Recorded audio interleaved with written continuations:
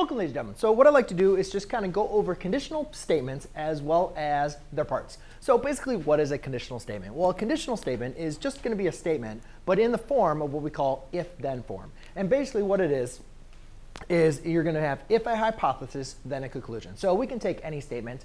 For instance, a circle has a radius. And, I'll just kind of do this. A circle has a radius. So that is a statement, right? And it's not a question, it's a statement. Then if I want to make this a conditional statement, basically what we're going to do is we're going to include what we call the if and then the then.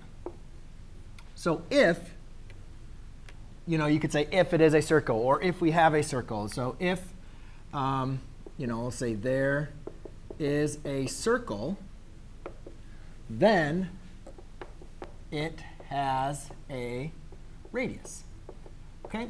But more importantly, I don't want to get into examples because that's going to be for a different video. But more importantly, what you have is an if-then. So in reality, this little portion, this if there is a circle, is what we call the hypothesis. And then the then is what we call the conclusion. So an if-then statement is basically, or a conditional statement is basically what we just like to call an if-then statement. If hypothesis, then conclusion. And you can take really any statement and make it into a conditional statement by including the if and the then.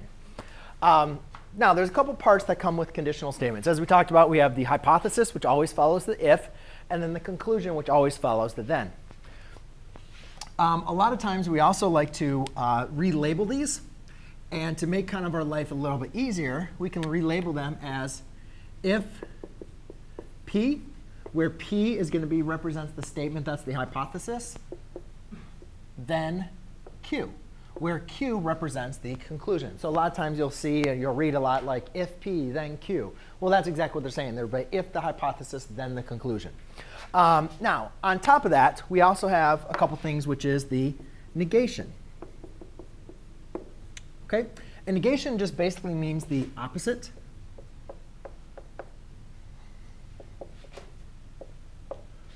Okay? So when you're dealing with the opposite, if I said, if it's a circle, well, kind of the opposite is, anything that's really, I'm not sure if there's exactly not a circle or opposite of a circle, but you can just say, if it's not a circle, it basically means the undoing of it. Kind of like the negation with, negative numbers. And, negative number, the negation of a negative number is a positive number. The negation of a positive number is a negative number. So it always doesn't mean the not. It's not always means negative.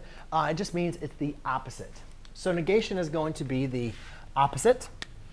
We also have a couple different statements. For instance, we have the converse. And what I'm going to do is I'm just going to kind of rewrite them using a little bit, using some kind of notation. So negation is opposite. A lot of times we write that, which are a little tilde. So we could say tilde P or opposite of Q. So that basically means the opposite of there. So the exact opposite of whatever our statement is. Like for instance, if I say, I'm bald. Well, then I guess the opposite would be I have hair. So the converse is basically going to be you're switching the conclusion and the opposite. So instead of saying if P, then Q, it's now going to be if Q, then P. So whatever you take, whatever was in your conclusion, whatever was in your hypothesis, and just basically swap them. We have the inverse, which is basically going to be just the same. It's going to be in the same order, if P, then Q, but it's going to be negation of them. So if the opposite of P, then the opposite of Q. And then the last one we have is the contrapositive.